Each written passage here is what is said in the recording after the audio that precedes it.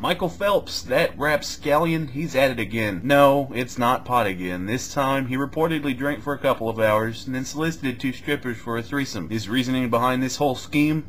He'd never had a threesome before. Does that excuse really work? Good God. What else am I missing out on in life? If I go to a bank and say I've never had $1 million before, are they just gonna fork over some cash? No, that wouldn't work, because I've already tried it. Apparently you have to be famous already and actually have money to do that kind of thing. Who knew? I didn't. Anyway, this guy is totally my new role model now. No, it's not because he won Olympic gold. It's not because he's just an in-shape swimmer dude. You want to know why? 1. He had a three-way with 2 strippers. 2. Said three-way lasted 3 hours while drunk. That's physically impossible for a normal human being. And 3. He had a three-way with 2 strippers. Need I say more? All of this begs the question, does it suck to be a role model? At least in the way a role model is typically looked at. A fine, upstanding young gentleman wows the world with his swimming prowess, and all of a sudden he becomes a pariah for indulging in a few drug-induced three-ways? Give me a break! The guy's a human being! We've all done things like this, or we've at least wanted to, but because a person is famous, all the sins and vices in the world are off limits now. If that's the price of fame, screw ever being famous. An automatic red flag for anything you do that could be considered even remotely wrong? No thanks. It kinda saddens me when people gasp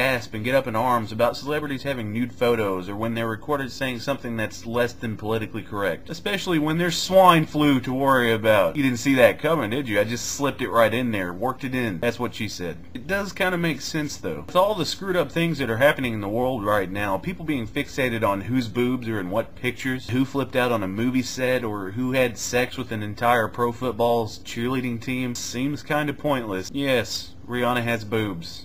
Who'da thunk it? You get the point. Everybody has nude photos now. It's not news anymore. It'll be news when Rihanna has a penis and I didn't know about it. It'll be news when Carrie Prehan is actually the first transgendered person to be crowned Miss America. Boobs, threesomes, spread eagle, who cares anymore? So, since I didn't really think of an ending for this episode, would you like to see who my next role model is?